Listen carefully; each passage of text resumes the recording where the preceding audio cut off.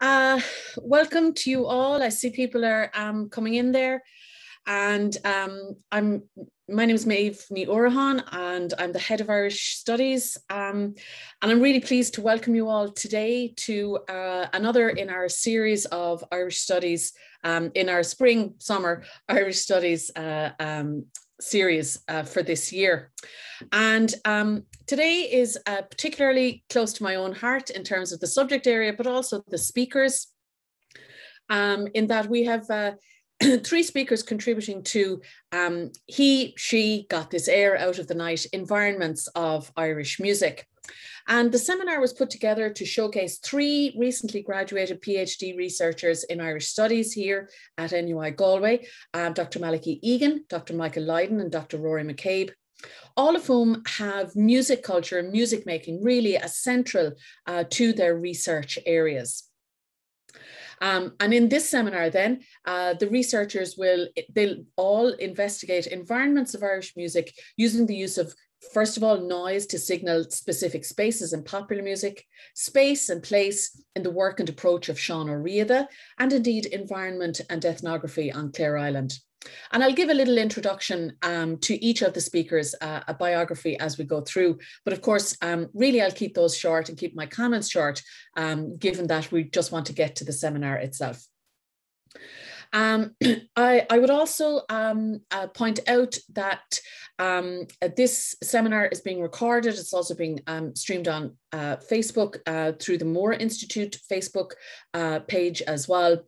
And you'll note we're all, of course, Zoom literate at this point, but you can, the chat function is disabled for this webinar, but you will be able to input any questions that you have. If you look at your bottom dock, there's a Q&A function there, and you can input any questions that you have. And we'll get to those then at the end. I'm also really delighted to welcome here today Dr. Anne-Marie Hanlon from DKIT.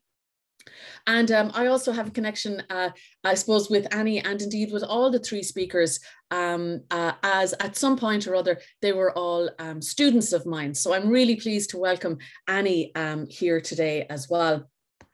And Annie is a musicologist with current focus on popular music and social change in Ireland, particularly in relation to women's rights and LGBTQ+ culture. So I think without any further ado, we will begin with our three speakers who will give not full-length conference papers, but kind of truncated papers, if you like, speaking to environments of Irish music. And we are going to start with Malachy Egan there.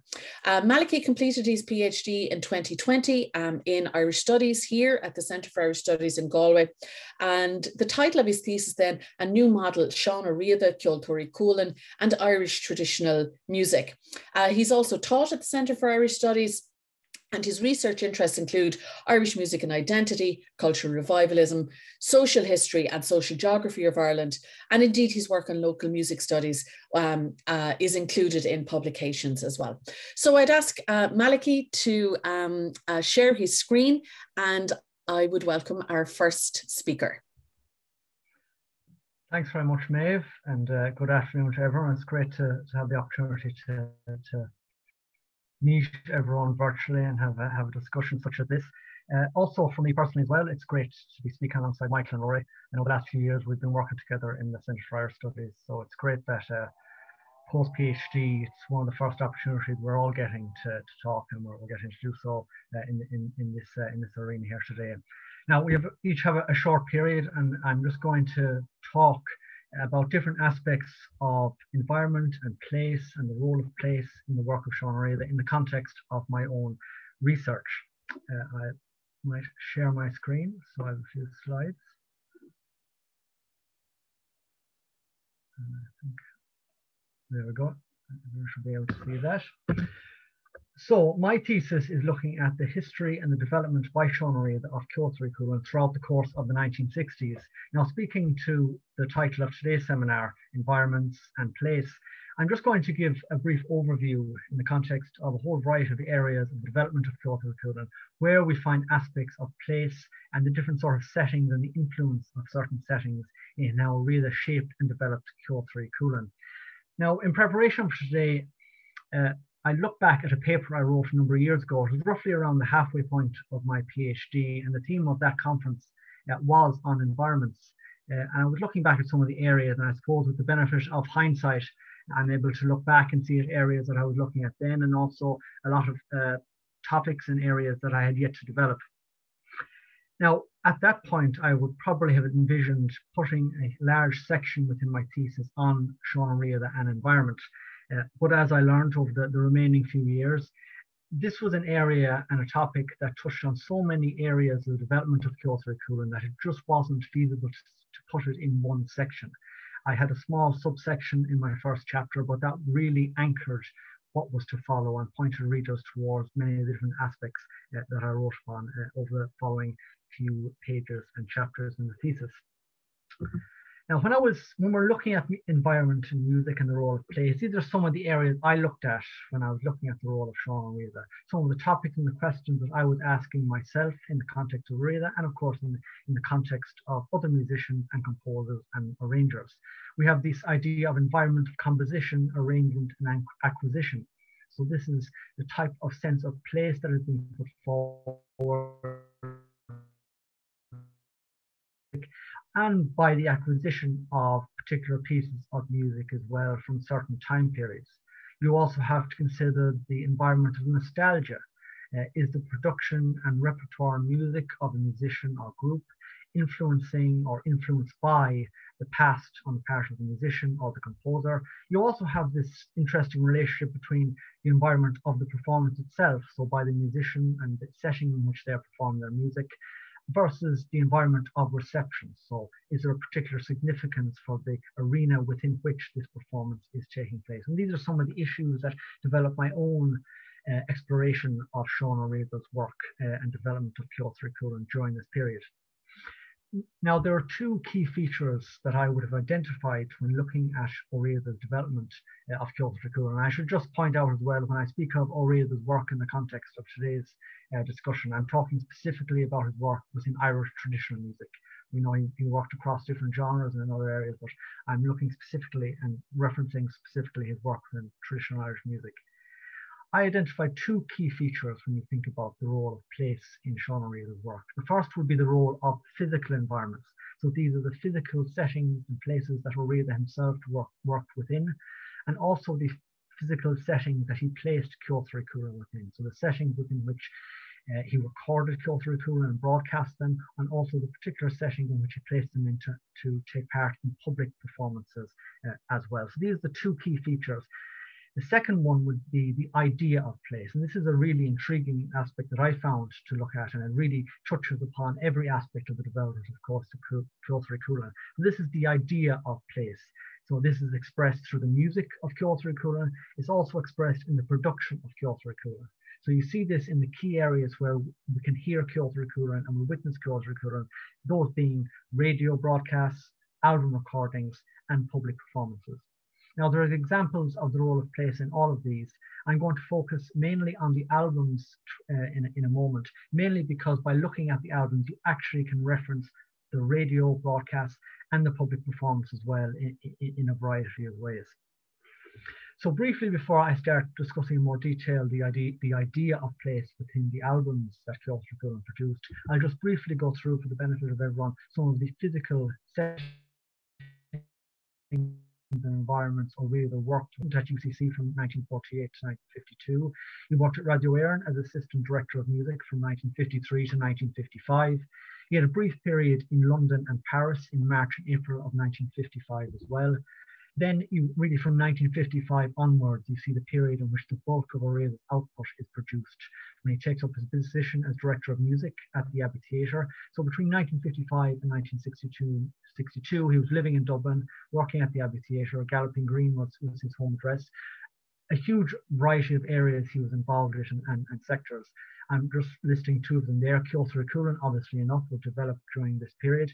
Also his work and relationship with Radio Éireann and RTE developed extensively throughout this period with a number of projects which he was not involved in when he was Assistant Director of Music. And then the final physical setting that you can identify him working within, of course, is Cork, where he moved to Cooley and then working within UCC between 1963 and his death in 1971. I've listed there the Gaiety referencing one of the last performances of Ceoltar Cúil in 1969. You have other projects such as development of Cork Cooley.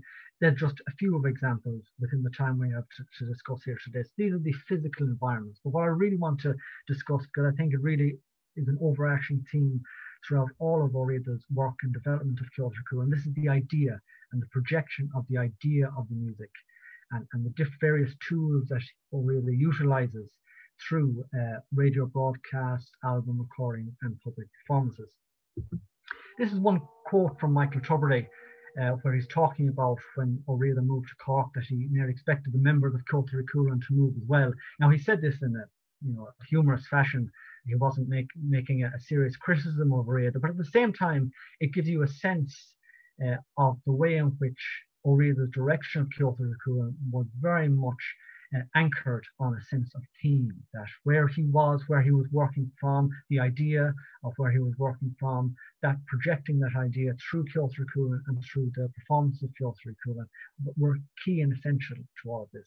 And of course, you must remember, Ó Riada did not operate Ceoltar Cúil as what you would class as a standard or a conventional commercial band at this time. It was very much anchored on particular themes, at particular moments, with particular projects. So to expand this further, I'm just going to list, these are some of the main album recordings of Seán Ó Riada during this period. You have Rockrit an Riada in 1962, you have Ceol an Uasail, which was recorded in 1966 and released in 1967, you have Ding Dong in 1967 as well, and then you have that final album, which was a recording of Ceoltar Cúil performance in the Gaiety Theatre, which was recorded in 1969 and then was released in 1970. What's important about all of these albums, and the reason I'm focusing on the albums, is because really it's through the albums that you can see this link between the idea of place being projected between the music and the repertoire that Ó Riada chooses for these albums, to the way in which these albums are produced and the way in which they are linked as well to radio broadcast and the way in which they were produced. And also in which some of these albums, particularly Ceol an Uasail, which I'll mention in a moment, are linked to the way in which a sense of place is projected through public performance settings as well. And this is really obvious throughout this all. And what I would also say about these albums is that these are what we would now class as concept albums, a term which wouldn't have been in use at the time, but certainly they can be adopted now looking at them, which these are albums that are focused upon very set themes and look at various settings, all individual themes. There were some items that you could class as the same across all these albums, but each of them have an individual identity and are trying to tackle an individual theme. When we talk about concept albums, Adrian Scattle has asserted that through Ó Riada's work with Ceoltar Cúil, there was a confluence of a new, deliberately artistic form of ensemble traditional music and a calculated approach to the shaping of the medium of the LP to articulate this artistic vision. And this is really key to all of this idea of an artistic vision being projected through these albums.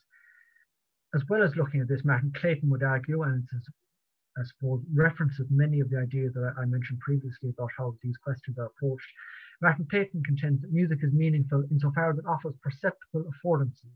Elements and structures are themselves imagined by means of metaphors derived from the relationship between the individual and environment. And I would argue that these characteristics are probably most potent through these albums as well. If we look first at Rockrit an Riada, this is linked very much to the radio broadcast of the same name by Rockrit an Riada. And the basic premise to the radio series and mirrored in the album itself was an exploration of Gaelic culture by aligning traditional music, songs, the Irish language and poetry within a single setting, really incorporating that idea of promoting and exploring Gaelic culture, or Northern Gaelic as Ó Riada would classify itself. So a mixture of recitations, sean-nós singing and instrumental music. So this was a clear tool used by Ó Riada, used within the radio broadcast and exactly mirrored then within the album recording itself. One of the strongest pieces of evidence you can see within these recordings and this idea of place is undoubtedly within Seán Ó Riada. Seán Ó Riada represent a far more concerted effort by Ó Riada to address a central musical idea, that being the revival of the harping tradition and the reintegration of harp music into Irish traditional music repertoire. For this album, there are no recitations or sean-nós singing. Instead, Ceoltar Cualann perform a collection of tunes that are linked to a Gaelic pre-colonial way of life. Seán Ó Riada is a concept album that emerges entirely from a set theme and musical idea, that being the music of the harping tradition and its representation on an album that is not replicating a preconceived format from radio broadcasts. In this case, the message of the album, rather than the ensemble itself, emerges as a core message by Ó Riada. So, although not linked with many of the radio broadcasts that Ó Riada was involved in, and that which he placed Ceoltar Cualann within, the message of the repertoire and the production of this album is key. And an intriguing and really fascinating aspect to this is it may not be linked with radio broadcasts, but there is a clear link with performance settings. Now, Ceoltar Cualann were not prolific public performers. I've identified some of the areas or examples of areas where they have public performances within my own thesis, but there's one I would really like to mention here today because it's intrinsically linked with Seán Ó Riada. Now, Ceoltar Cualann performed within UCC during Ó Riada's time and position working there, but they also performed at one stage within Trinity College to coincide with the release of Seán Ó Riada. And just mention one article that I found in the Evening Echo on the 16th of November 1967, reporting on a performance by Ó Riada and by Ceoltar Cualann. And it states that Seán Ó Riada last night presented a concert in the Provost House at Trinity College, Dublin. Any apparent incredulity in a performance by a folk group in such a setting is explained by the fact that they were playing not rollicking folk music, but the gracious, highly formalized music of the 17th and 18th century Ireland. So here we have a specific setting which Ó Riada and Ceoltar Cualann are performing this key idea of place and putting forward the sense of a particular period in time, not only through the album itself, but also through a public performance setting. And finally, Ding Dong is another example, or key example of this. This is a shift towards the rural Ireland, undoubtedly, of Ó Riada's youth. Mirroring Ó Riada's radio series, Flaccio on Radio, in which poets were replaced by the Shanachie, Ding Dong contains arrangements of instrumental music and songs that bring some of Ó Riada's ideas full circle, from a reacquaintance with music of the past to a more elaborate treatment of the traditional repertoire. It's an album made up of dance music and songs which reflect the environment of Ó Riada's youth, further progression of its thematic development from one album to the other. It undoubtedly, one of the key areas in all of this is the referencing of theme and place across all of these albums. I've tried to give an example of that here in the short space of time we have. I'm happy to expand on any of these areas and certainly on areas that I didn't mention afterwards. I'm conscious of the time, so I'm looking forward to listening to Michael and Rory over the next few minutes. Just finishing with an image from Ó Riada's Sagaithi at the end there, which again is reflective of that sense of place where you're moving from different performance settings to the stage of the Gaiety at 1969, which was seen as such a prolific moment as well. But again, I'll be happy to talk further about any of this towards the end. So thanks very much. Thanks very much, Malachy. I suppose really starting us on, this theme of environments. I've lots to say, but we'll move on to our next speaker. I'm looking forward to discussing more about Malachy's paper at the end. But our next speaker, I'm delighted to welcome Michael Lydon as our speaker.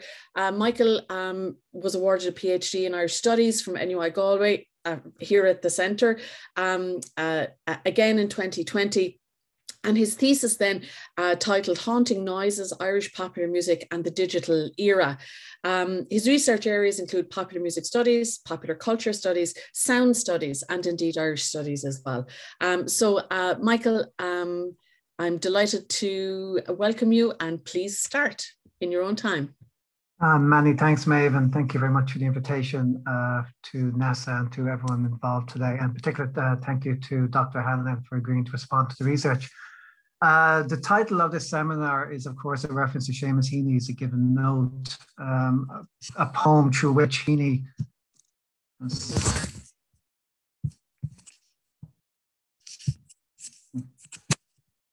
My slides don't seem to be working.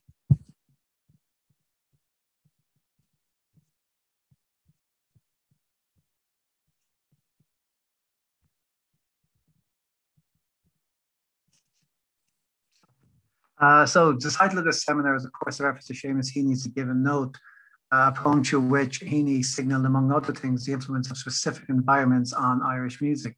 In the paper we are to deliver, none of us specifically assess Heaney's work. Instead, the Given Note acts as an appropriate background through which to deliver aspects of our own research that pertains to environments of Irish music. For my part of this seminar, I will reveal the use of environmental noise by Irish popular musicians in the recording process as a response to some of the creative challenges of the digital era, research that's taken from my PhD thesis, and an article I'm currently working on that assesses intangible cultural heritage and the concept of noise forming a part of that in forming Irish cultural identity. So to begin, Jerry Smith asserts that the island of Ireland is full of noises, and it behoves the Irish critical community to begin listening to them. And not only the noises that are sweet, but also the ones we are routinely to encourage, believe it or not. In using the term noise, Smith is primarily signaling popular music, with the assertion being this form of cultural heritage is often considered an unwanted or not so sweet counter to the sweet sounds of Irish traditional folk and classical music. Marie Thompson writes of noise that slips between the different disciplinary fields. It carries through the walls that separate science, acoustics, economics, politics, art, information theory, and law. In using the signifier noise, I recognize the ambiguity of the term. However, in my research, I examine noise from a primarily acoustic perspective, considering the use of both media and environmental noise as intangible signifiers of Irish cultural heritage. Thompson in her work also notes that noise's conceptual noisiness means that it often functions as a floating signifier. It can be used to talk about almost anything. Thereby, as a floating signifier, noise as Irish popular music can signal a form of cultural expression often subject to value judgments or perception of Irish cultural heritage, whereas noise as sound is by definition unwanted or judged as unwanted. UNESCO, in the 6th of 12 ethical principles on intangible cultural heritage, acknowledged that each community, group, and individual should assess the value of its own intangible cultural heritage, and this intangible cultural heritage should not be subject to external judgments of value or worth. I just consider noise as haunting presence in popular music, revealing that far from being unwanted, noise forms an integral part of an inherited meta-language of recorded sound. Consequently, despite persistent value judgment, noise persists as an intangible marker of Irish cultural heritage. I will now briefly outline in some detail some of the aspects of media and environmental noise. Damien Krukowski writes that noise to an electrical engineer is whatever is not regarded as signal. Yet what I know well from working with sound and music is that noise is as communicative as signal. To define the communicative potential of noise, it is important to consider the two formative categorizations of noise evident in the history of sound production. First, there is media noise, which is a clear, recognizable signifier of analog technology and all perceived antiquated modes of sound production and perception. The hiss, clicks, pops, and static, best understood as emanating from devices such as a vinyl record, form as much a part of the history of recorded sound as any sonic component. Stan Link even suggests that in many ways, noise is the grammar of recording. Noise was always there, but disregarded and dismissed as the illegitimate offspring of the event and its transcription.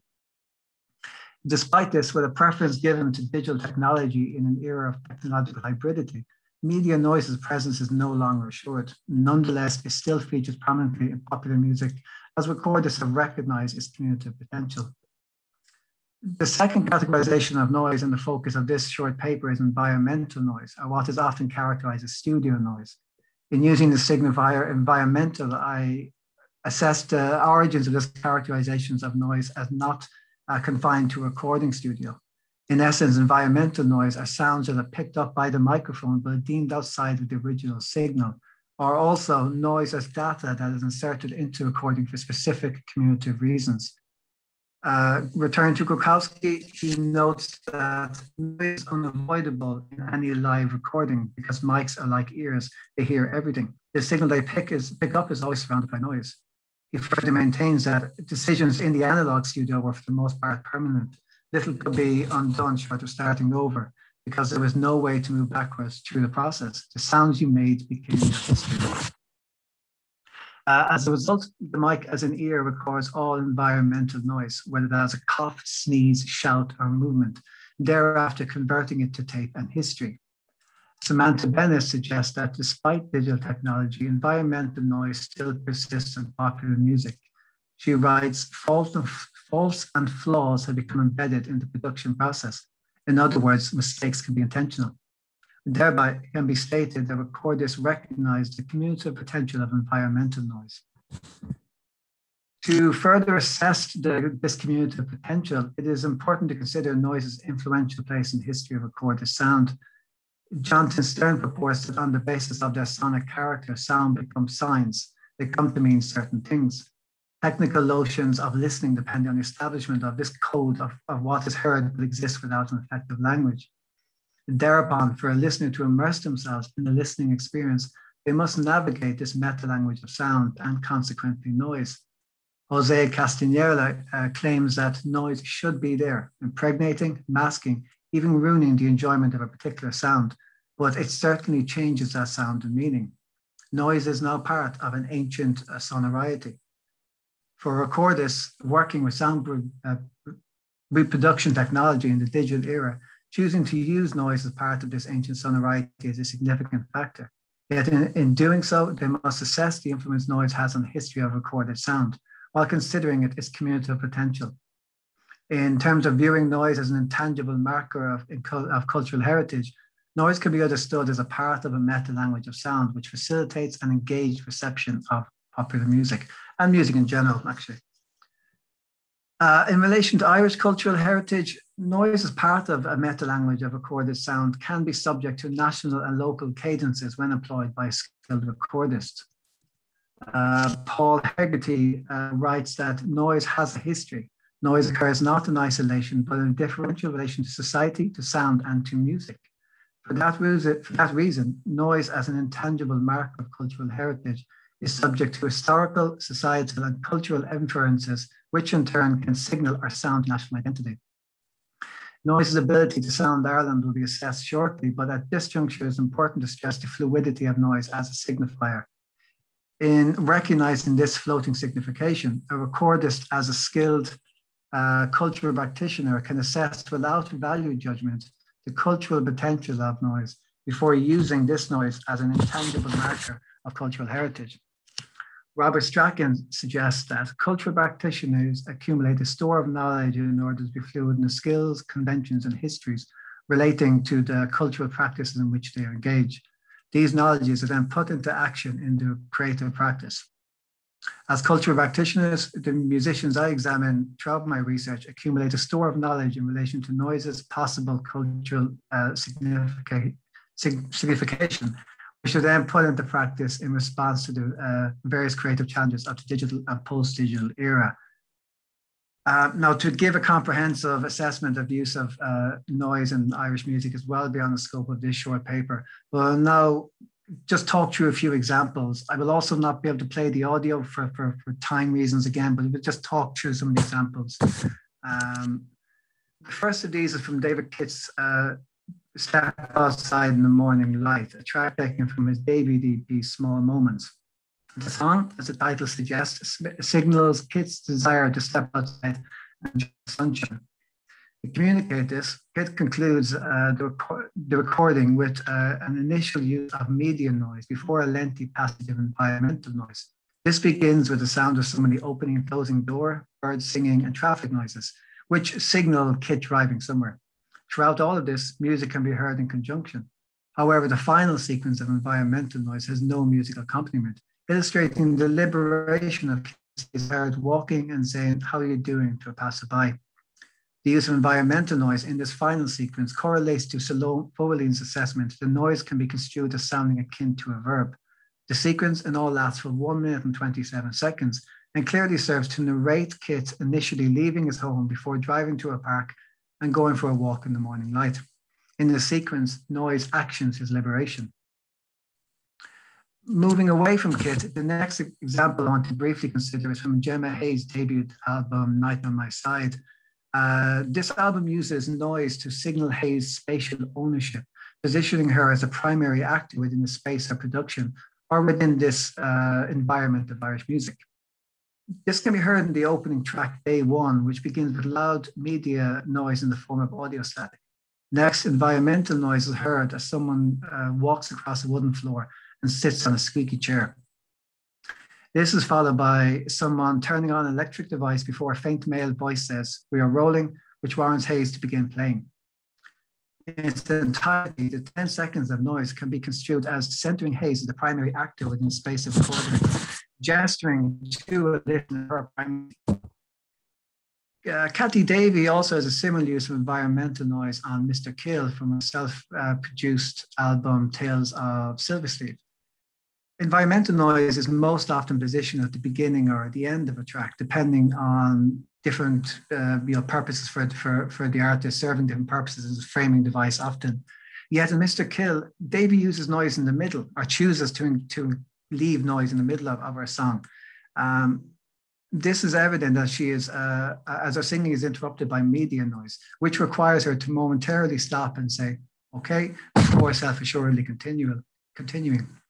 This illustrates an interesting confidence in her working space and her role as a producer, and signals an interesting use of noise by a female recordist in what Paula Wolf remarks as a distinctly male domain of the recording studio. A point of interest I further assess in my research in relation to artists like Hayes and also Sinead O'Connor, drawing on research by Wolf, Thompson Bennett, and other academics. Finally, Damien Dempsey is possibly the noisiest popular musician in Ireland, as evident in most of his albums, but in particular the rock he wrote to Dublin. This album shows Dempsey as a skilled cultural practitioner, aware of noise's ability to serve as an intangible marker of Irish cultural heritage, thereby allowing him to sound Ireland.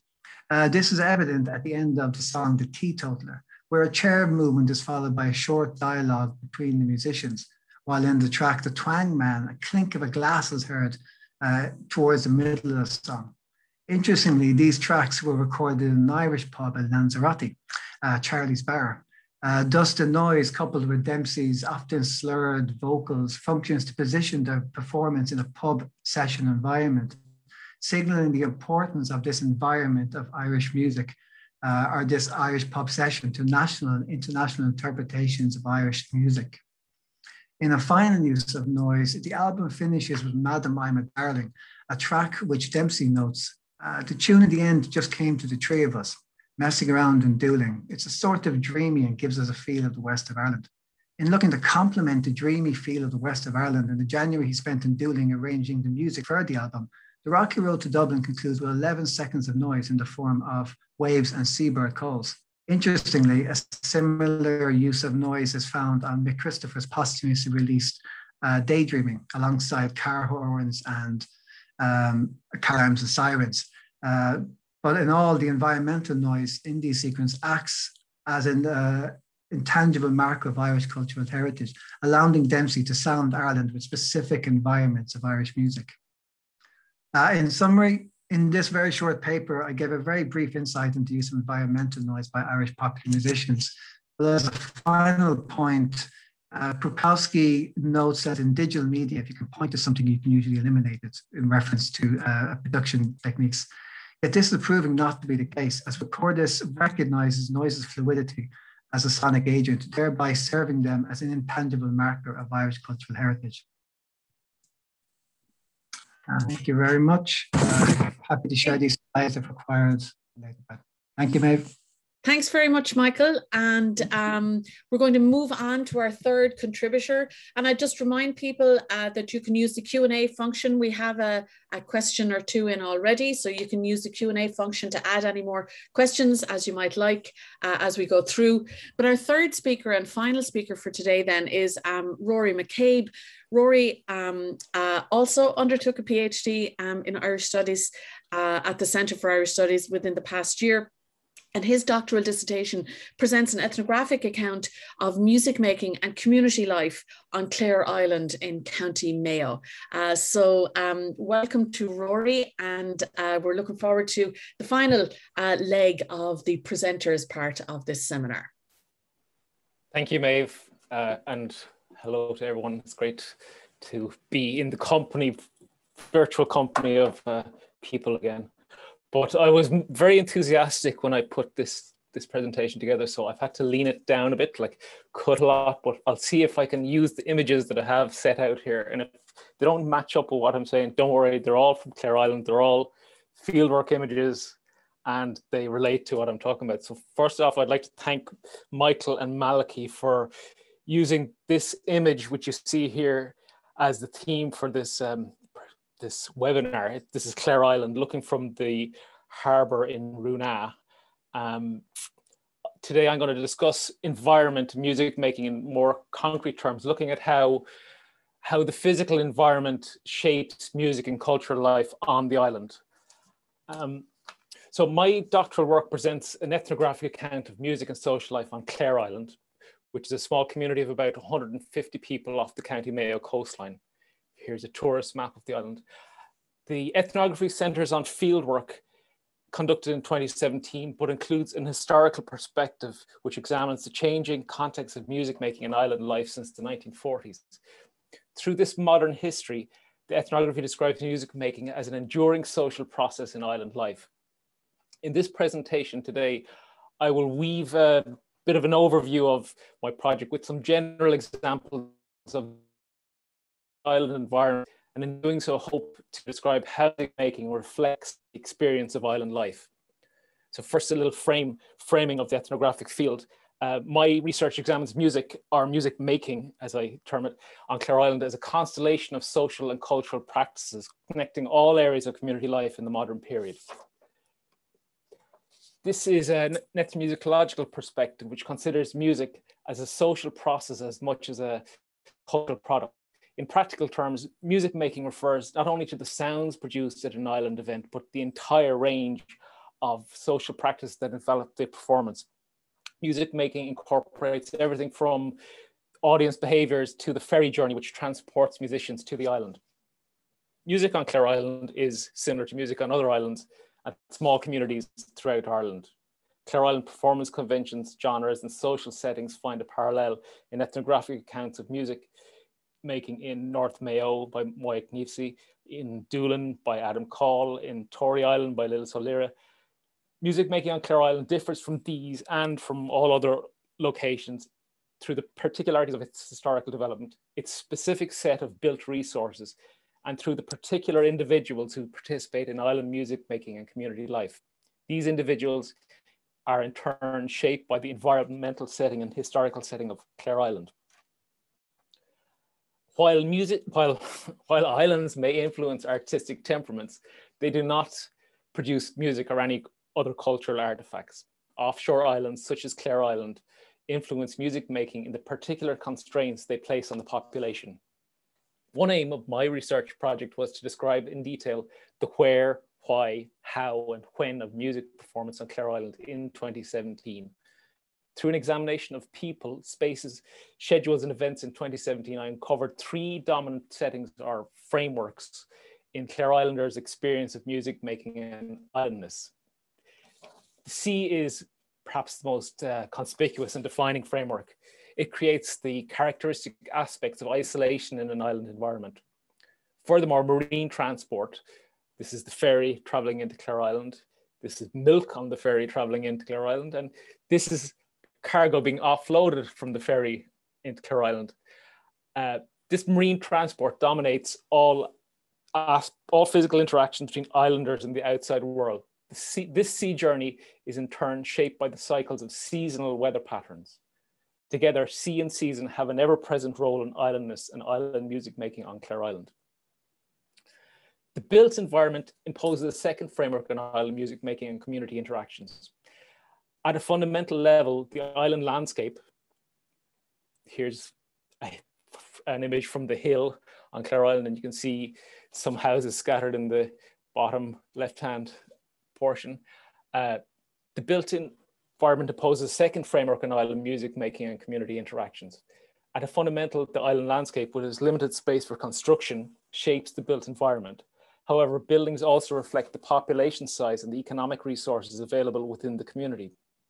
As venues for music making, Clare Island's buildings represent the interactions between physical environment, the island, and the social body of the community, the islanders.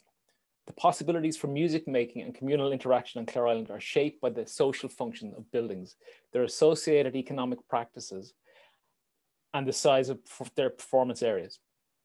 A third framework in the experience of music making in Ireland is the human population and the people who participate in community life.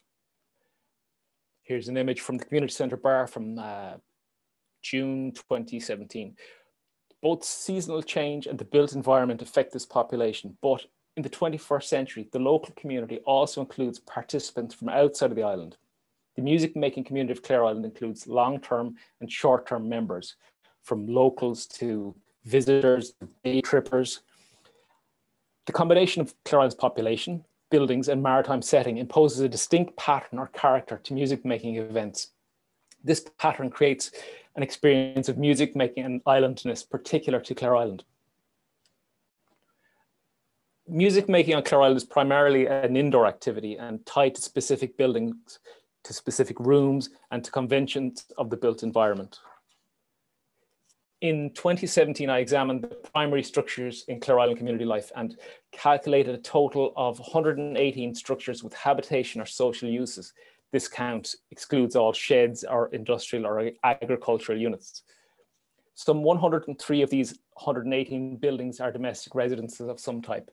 The remaining 15 from the 118 are non-residential, but include important community structures such as the church, the school, the shop. Here we have the shop, the 2 bars, the creche building, the health centre. As a whole, these 15 buildings form the backbone of state support, commerce, religious life, and tourism on Clare Island. This 2017 figures reveal that the community of Clare Island operates within a small built infrastructure. Along with the physical environment of the island, these sites provide the figurative and literal stages for community and social activity. Within this infrastructure, there are 4 key sites for music making on the island. There's the Sailors Bar and the public bar at the community centre, both located at the harbour. There's the National School and there's the Catholic Church. The most active of these spaces for music making in 2017 and throughout the start of the 21st century are the 2 public bars at the harbour. Both the bar at the Clare Island Community Centre and the Sailors Bar provide open to all free musical entertainment during the summer and on other off-season occasions. This is an image of the community centre bar, or the community centre building with the bar on the lower right-hand side of the building. The 12 months of 2017 characterised the previous 5-year period, and many of the events in this year were repetitions of previous years. In 2017, there were approximately 86 public events that included music as their focus or as a supporting aspect. The majority of these events took place between May and September in one of the 2 island bars. From 1st of June to the 3rd of September, there were 58 music events advertised on social media platforms and in the local Clare Island newsletter.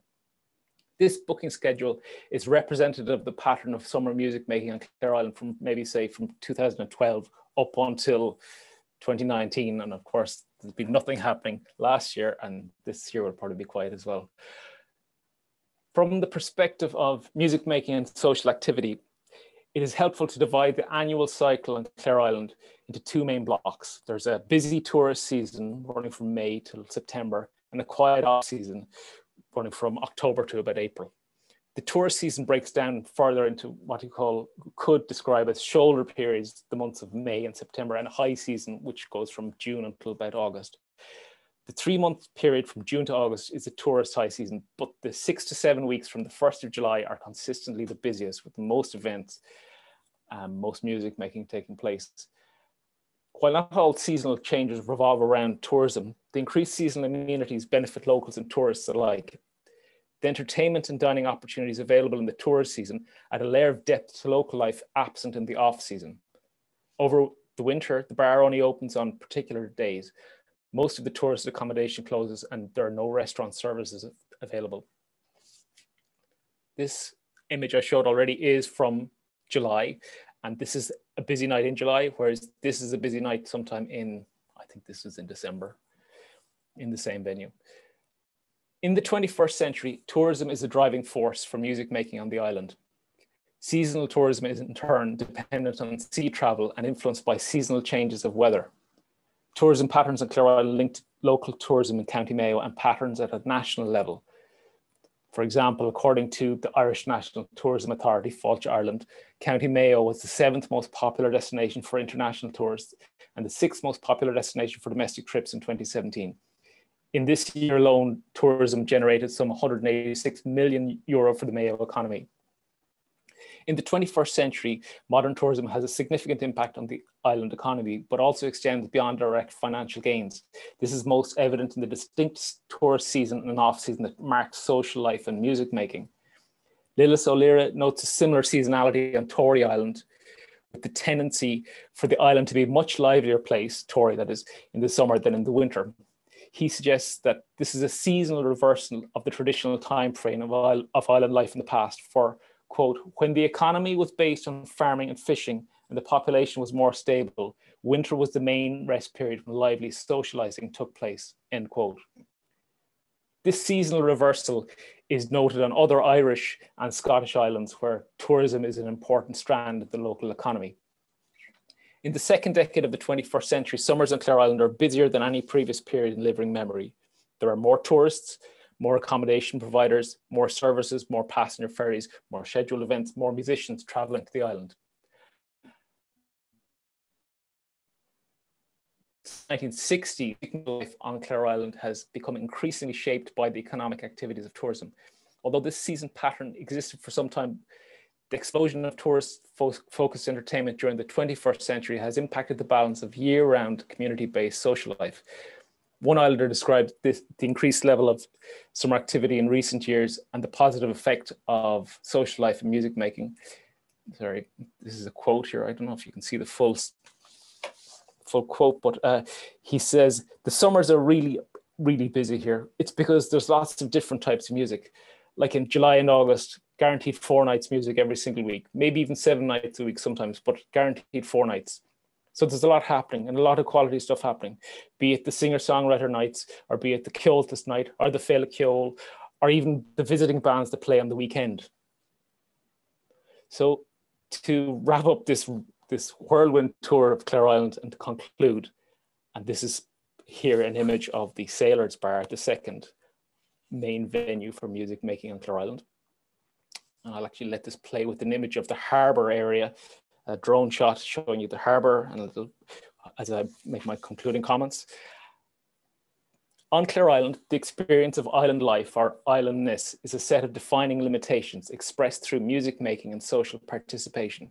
The size of the resident population and the availability of tourist accommodation imposes an upper limit on audience numbers or participants. Consequently, it is possible to predict within a narrow range approximate attendance at a community gathering or at a summer music making event. This pattern or predictability extends across time through the general rhythm of seasonal activity and the limitations of the venues for music making. There are, of course, subtler examples of this pattern or predictability. For example, during the summer months, observing the evening ferry, which would land at the harbour here. Looking at the evening ferry would indicate the possibility of music making, as all musicians and instruments arrive through this single channel. Also, to a lesser degree, the annual return of certain music groups and audience familiarity with local and regional musicians creates a predictability in the expected quality or genre of performances. These defining limitations or patterns present the contours of islandness on Clare Island. Additionally, music making on the island reflects these contours as they change across time. Thank you. Thanks so much, Rory, for that. And yeah, a whistle-stop tour of music making and place making, perhaps even environments of music on Clare Island. So what I'm going to do now is I'm actually going to, I'd also like to just compliment the speakers on the timing of all of that, which is exactly where we need to be. I'm going to go now to, I'm going to go first to Dr. Annie Hanlon, and to get her response to kind of the three papers together, but also Annie may have individual questions as well. And then we have a couple of questions in the chat as well. And if there's anybody else who wants to put questions in the chat, please feel free to do so. But I'd invite Annie now to contribute and respond to the papers. Thanks so much, Maeve. I'd just like to say well done to all three speakers there. Fascinating research happening, a real diversity of work in terms of topics and methodologies, but it's clear that Irish music studies is thriving in Galway. And I think one of the things that struck me about them was the confluence of methodologies in between popular music studies and Irish traditional music scholarship. I think really, especially as of late, we're seeing a breakdown between these strict divides that have really existed before, especially between maybe musicology and ethnomusicology, and I think as well of the recent work of Tess Leminski and how her work is trying to bring the two together. And I see it's not just happening in her work, it's happening here as well in this recent research as well coming out of Galway, and I find it very exciting. And I noted one of the questions even was taking one of Michael's concepts and applying it to another paper there. I suppose, yeah, I really just have a couple of comments specific to the different papers. Firstly, I'll start with Dr. Malachy Egan's paper on Ó Riada, which was lovely to hear because in fact, it was Maeve Near there introduced me to Seán Ó Riada all those many years ago in UCC. And so it's funny, I feel like I'm coming full circle today. And it's wonderful that he's such a pivotal figure in the history of Irish traditional music and the history of Irish art music. He straddles so many worlds, whether they were kind of more formal or informal music making worlds, from UCC to RTE to Cooley. And I think I'm very excited there and interested to hear about Ó Riada and the concept album. It's something that you really associate with popular music studies again, but something that Dr. Egan is proposing that he has done here in for Irish traditional music. And in a sense, the LP, of course, played a big part in that new technology coming through in the 50s and 60s, played a role in allowing for these new kind of ways of thinking about music and how to promote it and package it and perform it and give it to new audiences. And I suppose in terms of a question I'd like to propose to Malachy would be, I'd like to ask you, maybe you don't have to answer it right now, I'll finish all the comments and if you could come back to this one. I'd like to ask you about the area of nostalgia and how this manifested itself in Ó Riada's music, either in the composition or the performance or its reception. And are there particular recordings that you consider particularly nostalgic and why? And does this concept of nostalgia, is it linked to nationalism, or is it more linked to a place, or, you know, as in how do you conceptualize that idea of nostalgia? And I'm just wondering as well, is this expression of nostalgia very different from album to album, or does he have kind of a vocabulary for expressing nostalgia in his music?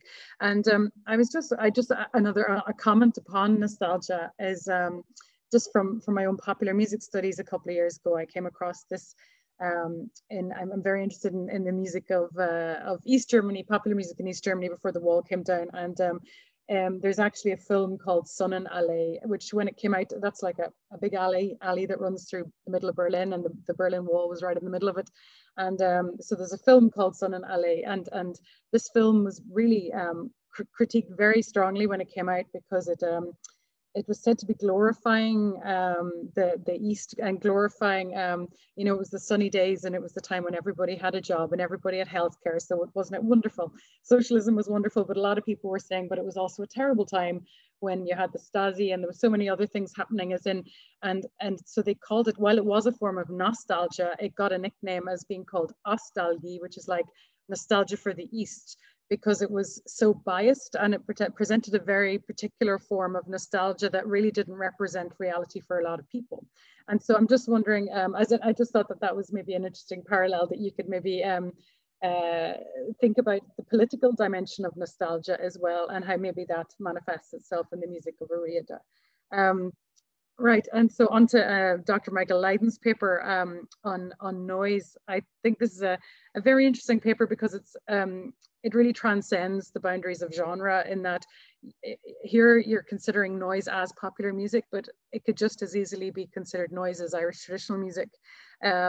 It's looking at something that really is overlooked, which is the fact that noise is also a form of cultural expression, and it can be judged and valued just as we value music. So I think it's a really important concept to explore here, and it's a very rich idea that's hopefully will have a lot of ramifications in Irish music studies, particularly. And I love the comment about how it's really, in this digital age of Control V, Control C or delete, the fact that an aesthetic choice is being made here, to leave in the noise. It could easily be removed from recordings, and the fact that it's not being removed means we cannot simply dismiss it as noise in the traditional sense of the word noise. And so he argues rightly so that noise is part of our intangible cultural heritage. And I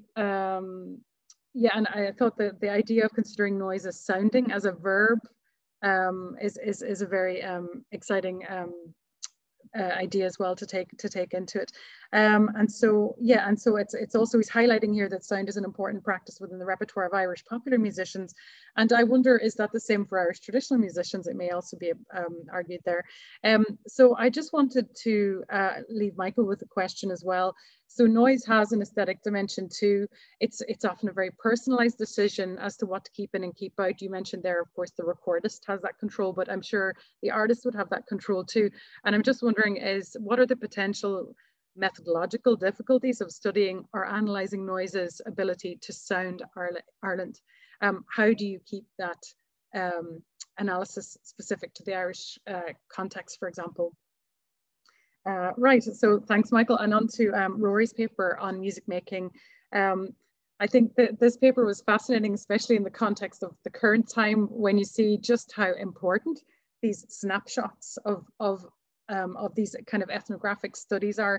A snapshot in time of, my God, already it's a bygone time, and it's only 2017 at the moment. Hopefully it's only temporarily bygone, but it just shows that, like, as in how important these communal music making activities are. And it's brilliant to have this snapshot pre, and even then to I was just thinking myself, if I were you, I'd be very interested in talking to people about what the lack of that sudden music making has done. We just seem to have... Hello, have you lost me? We've lost you, you're frozen, but we do have sound now. Okay, shall I turn off my camera, or am I back? You seem to be back, yeah, okay, in full travel. Right. So I'm nearly done. It's Zoom and give me a hint area up keep here. Going. So I suppose I think this study of music making really on Clare Island in 2017 demonstrates really the importance of environment on the social process of music making, and this applies to all genres, but it's really wonderfully brought home in relation to the three environmental factors that Rory points out here of sea and season, the built environment, and human population. And I think it's a really rich piece of work. And also it really just hammers home the importance of music making in this kind of within Irish culture, but specifically within island culture. And and I love the fact that the concept of musicking even extended here really to the ferry as well, bringing musicians over. I just wanted to ask Rory about, have you found that, you mentioned islandness has defined limitations. I was wondering if you could talk a little bit more about that. That would be fantastic. And I'm wondering as well, are those limitations different depending on which island you're on the West Coast, or is it unfair to even try and make comparisons between the different islands on the West Coast? Just speaking from someone who I know quite a lot about Tory Island. It's from near where I'm from, and I've been there a lot and experienced the music making on Tory Island, and it's something to behold. I'm just so that's my question for you, Ray, about islandness and its limitations. That's all I've got to say for now. Thank you so much, everyone. Really enjoyed your works, and look forward to hearing the answers to my questions. Yeah. Thanks very much, Annie. We might kind of work our way backwards because there's a couple of questions that we'll gather up on the way then as well. So Rory, I might go to you first, actually, just to talk a little bit about islandness and limitations. Okay. Let's see. What can I say at this moment in time? An island is inherently a limited space, and I was just trying to apply that to how the limitations of each island shape differently, like the cultural life and music making. So I would say those sets of limitations are definitely dependent on the individual island, if that was the question you were asking. From in my work, it is a way of identifying what sets Clare Island, the community on Clare Island, what makes their experience particular and also universal to other islands, or like, if not universal, at least similar to other Irish nearshore islands. And the frameworks that I propose were the way that I saw the limitations expressed. So, you know, the distance from the mainland, that's part of the whole thing with sea travel, like how far it is, how easy it is to land on the mainland, but then also what structures are available within the community. And different islands will have different venues. Like some islands will have arts centres and more, you know, public bars, and, you know, then the population size, like a population of 500 people has a very different set of resources than a population of 150 or a population of 80. So those limitations definitely are particular to each island. And that's, I don't know if that answers your question. I hope, maybe, I don't know. Yeah, I was just wondering as well, what were the limitations you found on Clare Island specifically that you discovered through your research? Yeah. Well, that's in terms of the size, the built infrastructure, and the population, and then the sea. But okay, and the sea. Yeah. Right. Fantastic. Thank you. Michael, we might go to you now in responding to Annie's question about noise, and particularly the context of noise in this, you know, in a digital age, as it were, as well. And I think, Annie, as well, even though it wasn't a specific question, that idea of noise, and this came up actually in one of the questions we got as well, that idea of noise being applicable across kind of across genres, and especially so in Ireland.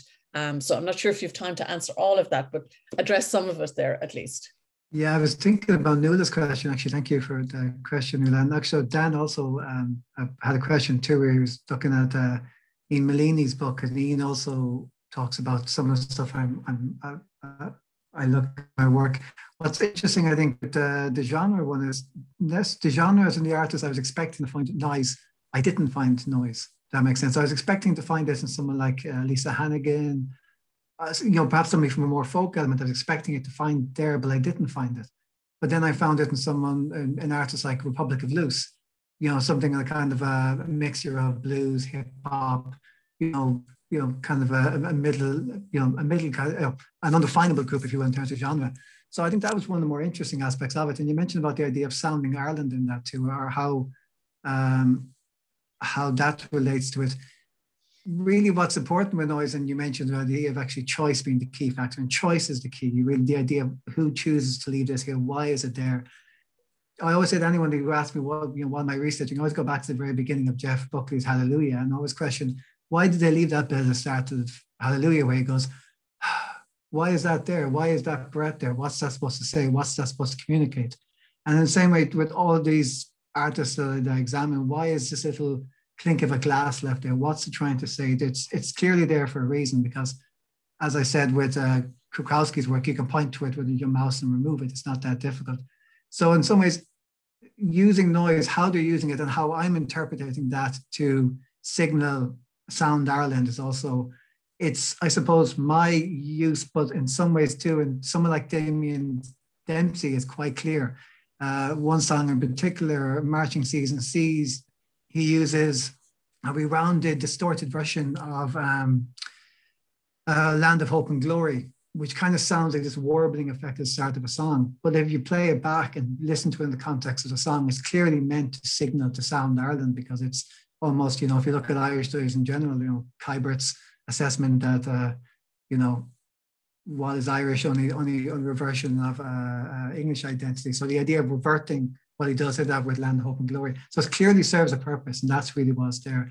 And I suppose that's what I find interesting in terms of, but again, it's the fluidity of noise that, of course, it can sound national identity, but it can also sound anything else. It can be serve as a punctuation mark at the end. It can serve as a little bit of you know, Connie used it quite a bit for humor. She used an awful lot of, you know, she'd use the laughter at the end of a song, VIP, which is a sort of a self-reflection on her own kind of career, which is quite interesting.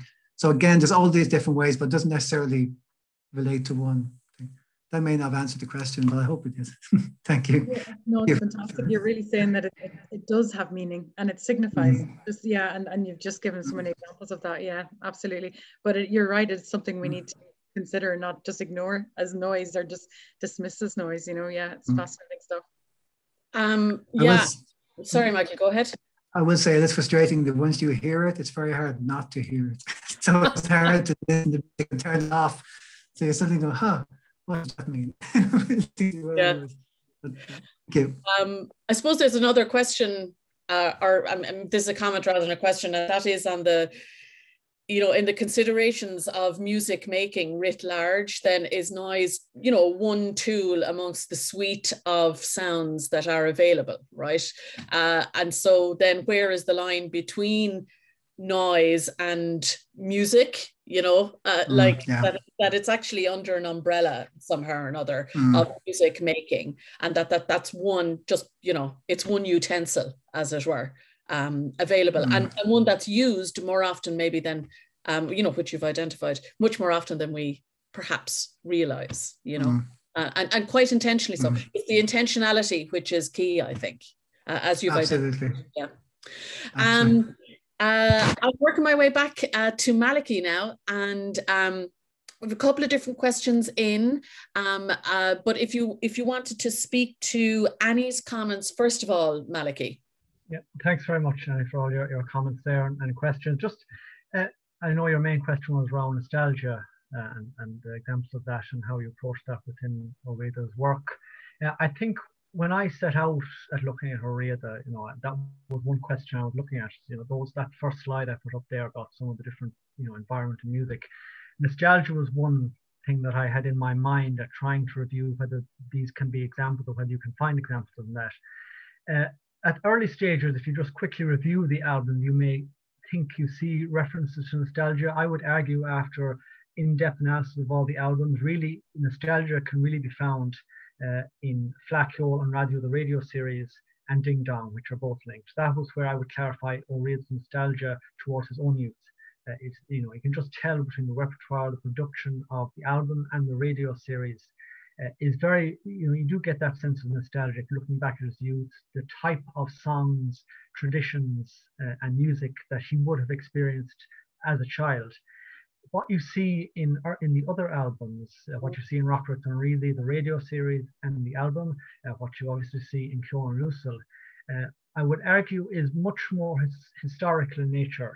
Ó Riada's radio series or musical heritage very much was about addressing what he felt was historical inaccuracies in terms of the performance of Irish instrumental music, vocal song, and then of course ensemble performance.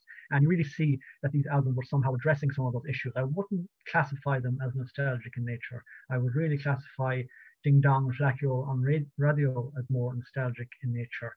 In terms of the political aspect, again, I suppose it's interesting to view it through that prism as well. You know, Ó Riada's approach to political emphasis or political interpretations of Irish traditional music and song are probably most evident in our musical heritage radio series, which was predominantly a lecture series. You know, there are aspects of that you can listen over and over again, particularly in the final section of our musical heritage. You can listen to Ó Riada's closing statement, and you can recognize aspects that you can really compare to Douglas Hyde's the necessity to de-anglicize, you know, that's that speech.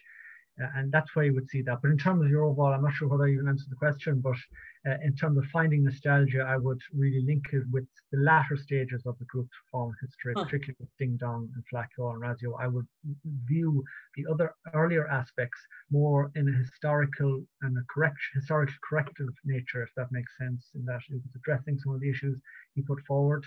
And it wasn't, I would class it as nostalgic in nature in that sense.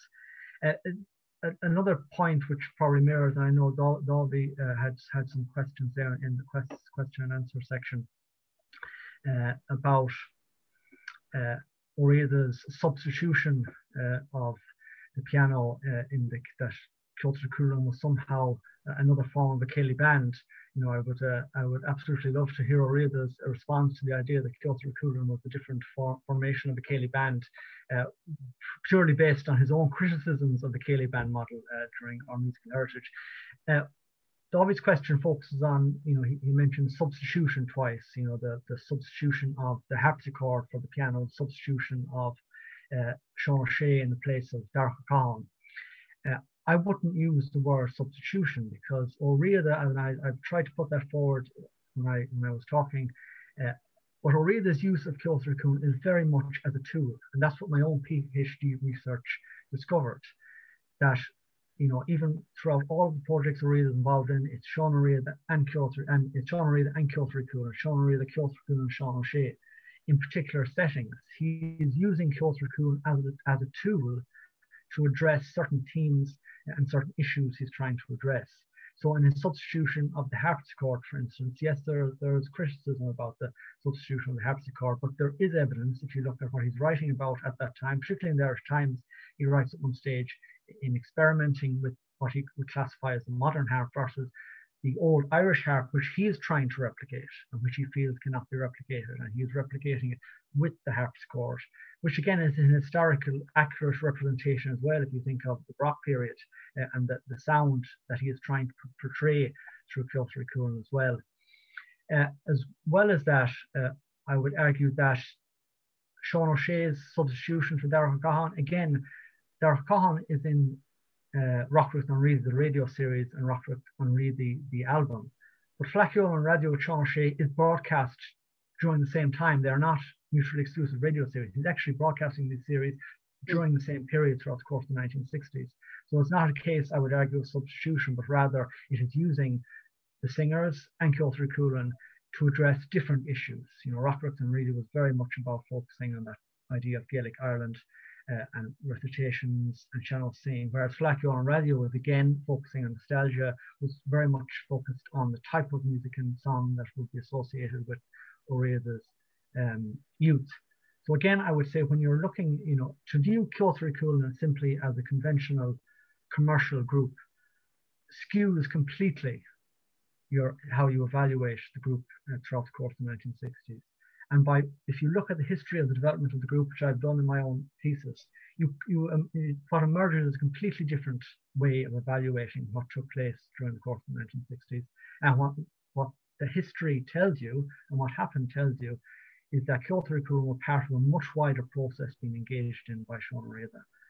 And to classify it as one commercial band unit and to whether it's criticize or to make commentary on that basis isn't historically accurate. And I hope that makes sense, but I think that approach, for me personally, from going into this trying to answer questions that I had no answers for and then coming out at the end with a completely different perspective, simply based on the historical evaluation and the historical development of Culture Cúlin, and then evaluate.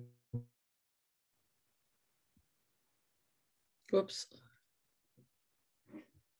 Malachy, I think you've just frozen there. You'll come back in, hopefully. Yeah. Sorry, no, my connection froze there. That's okay. So I'm conscious of time, and I'm also conscious that there, maybe other questions which people. I'm just going to look at the last one, Malachy. Thanks for clarifications. And I guess too, what's part of this is, I mean, what you're really investigating, Malachy, is the is Ó Riada's, again, actually, the word that I've already used, this kind of intentionality, right? So what are his intentions? Does he deliver on those intentions? But also then, how are they received? So in taking Dáví's comments on board, like, how are they received? And of course, they're not received uniformly with great adulation by any means. I'm conscious of the time, and I'm going to wrap things up. And in so doing, first of all, I'd actually like to just announce that our next seminar will be on the 26th of May at 4 p.m. again. And this time we have Kelly Nora Drucker from Concordia University in Montreal, who will be a visiting scholar actually here next year. And she is presenting on naming the traces, reconstructing an Irish-Canadian family narrative of emigration, placemaking, and return. So it falls to me now to thank, first of all, our respondent, Annie Hanlon. Thank you so much. Great to have you involved. Any excuse to get Annie do anything for us, we jump at the opportunity at the centre, and are always delighted and provoked by what you have to say in equal measure, perhaps. I'd like to thank all of the people who attended today. Thanks to David for the steady hand on the OWL webinar, and thanks to Nessa Cronin, who organises these. And indeed then, and most of all, thank you to doctors, Malachy Egan, Rory McCabe, and Michael Lydon. And I suppose I would just like to say that just from a personal note, one of the big disappointments for me was not being able to be at a graduation for any of these students. I'd just like to congratulate you all publicly in this format for the wonderful research, for the delivery of your PhD thesis during COVID. Let's not forget the challenges of that, and you're to be commended, and commended for your work today as well. So thank you to you all. And thank you to everybody who attended. Good luck. Tis a bit cold out, but tis a fine day, so at least we can get outside.